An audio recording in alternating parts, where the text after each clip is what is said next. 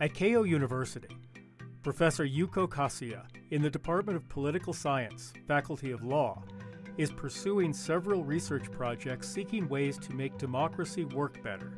based on the key idea of accountability relationships.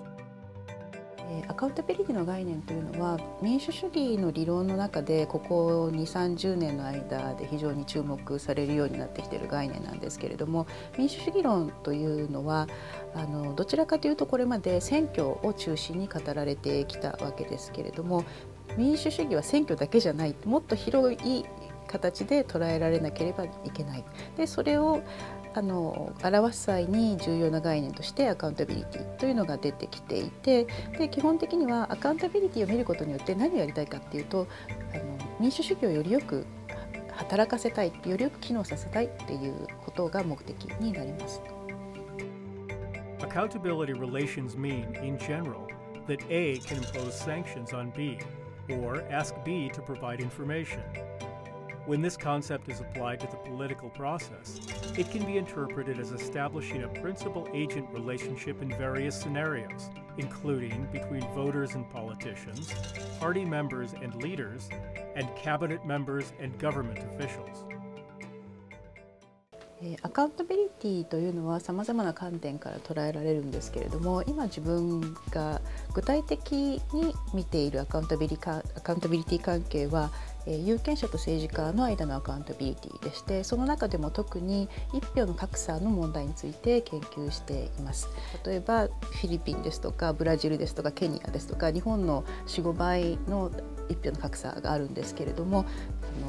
そういったいろんな国を横並びにして一票の格差の高い低いというのはどういう要因で生じてくるのかということを研究していまして、で自分が今分析しているのは司法府の役割と一票の格差の問題で、より具体的には司法府の独立性が高くなると一票の格差が減っていくっていう関係が世界的に見られるんですけれども、それについて多国間比較をしていて、なおかつ、マレーシアとアメリカの事例研究としてやっています。Another focus of Professor Kasuya's has been on governmental transparency. Because it's possible that increasing access to the information held by governments enhances voters' ability to hold politicians and governments accountable, this is also an important topic of accountability research. Also, for the general public to know more about how accountability relationships matter in politics, Kasuya is running a website called the Democracy Lab, which compiles interesting ideas and case studies about accountability politics. 先ほどから申し上げている通り、アカウンタビリティって非常に抽象的な概念なんですけれども、でも自分が実際にやっているプロジェクトというのは政策的な提言もできるような割と具体的なことをやっているというふうに自分では思っています。例えば一票の格差の問題ですと、ここで自分が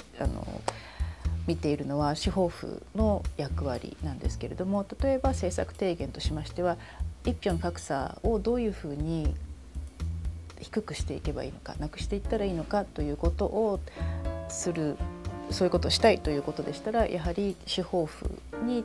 対してもっとなんて言ったらいいんでしょうね、制度的なサポートをするですとか、そのような政策提言につなげていけたらいいなというふうに思っています。